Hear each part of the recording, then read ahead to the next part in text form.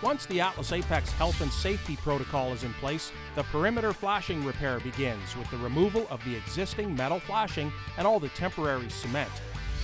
That allows our crew members to remove the wet and rotting insulation, which is replaced by new insulation that matches the rest of the roof. Once the repair area is completely clean and dry, a low-odor vertical adhesive is applied. Up next, the careful application of the puncture-resistant rubber membrane. The leading edges are reinforced with a 6-inch mesh and then sealed with a layer of mastic. Once the slip sheet is on, the new polystyrene insulation is laid into place. But for some added protection, a termination bar is connected to the concrete. It's sealed one more time just before the new metal flashing is installed. The end result, another clean and industry-approved repair by the pros at Atlas Apex.